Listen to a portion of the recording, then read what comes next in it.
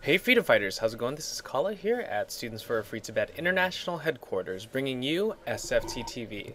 SFTtv is your source for news, information, and updates from SFTHQ right here in New York City.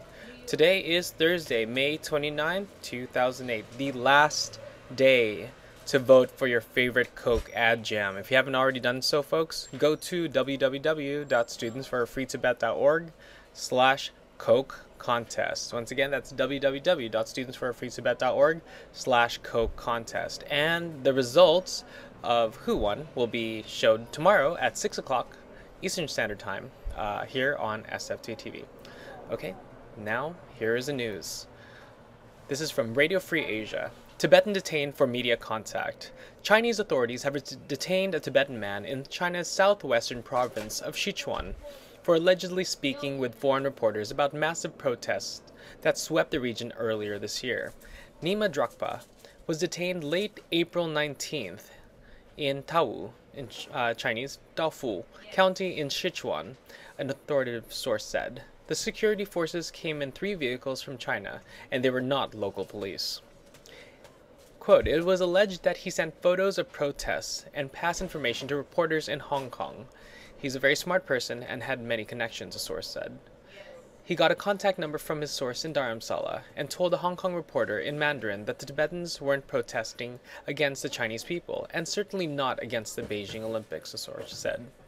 Quote, he said that there are no human rights for Tibetans and that their religious teachers aren't allowed to visit them in Tibet, so he stressed again that they were not protesting against the Chinese people or trying to obstruct the Olympics. This is from the Tibetan Center for Human Rights and Democracy.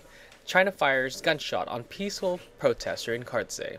The Tibetan Center for Human Rights and Democracy has documented numerous cases of protests, particularly led by the nuns of various nunneries in Khartze County in the past few weeks. According to latest information received by the TCHRD from reliable sources, 3 nuns of Drugkar Nunnery and a female student were arrested by the Khartze County Public Security Bureau officials for staging a protest yesterday.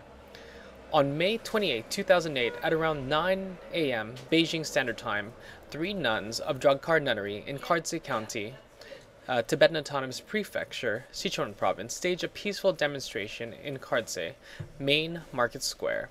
The 3 nuns chanted slogans calling for, quote, the swift return of the Dalai Lama to Tibet, quote, long live the Dalai Lama, and, quote, freedom for Tibet, and the immediate release of all political prisoners.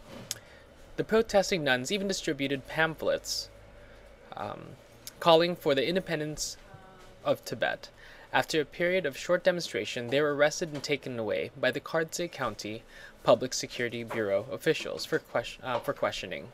The names and origins of the 3 nuns were identified as Venerable Sangye Lamo, 26 years old, Venerable Sewang Kando, 38 years old, Serchuteng of Serchuteng Township, and Venerable Yeshi Laden, 24 years old, from Soji Village in Khartze County. The present condition and well-being of these 3 nuns are unknown at the moment. Please stay tuned for more developments on that. And this is from the March Back to Tibet. March to Tibet, supply trucks confiscated. Fear of food supply shortage imminent. With the authorities confiscating the 4th and last supply truck carrying kitchen utilities to make food for the marchers, there is an imminent fear of food supply shortage. The police have obstructed the marchers' movement from their campsite 80 kilometers from Almora and are keeping vigilant on anyone entering the site. Almost 200 kilometers from the Indo-Tibet border, The marchers are, however, determined to continue their march and have made their decision clear to the authorities that they would be willing to forego on food for their resolve in realizing what they set out to achieve. For more information and updates about the return march to Tibet, check out www.tibetanuprising.org. So that is the news, and once again, if you haven't already voted for your favorite Coke ad-jammed video or graphic, go to www.studentsforafreetibet.org/Coke contest. Alrighty, folks, definitely stay tuned for an amazing week of action coming up next week on June 4th. The International Olympics Committee's Executive Board will be meeting in Athens on the anniversary of Tiananmen Square. Do I smell irony, anyone? Alrighty, so definitely check out SFTtv on tomorrow for more updates, and peace and Momo Grease.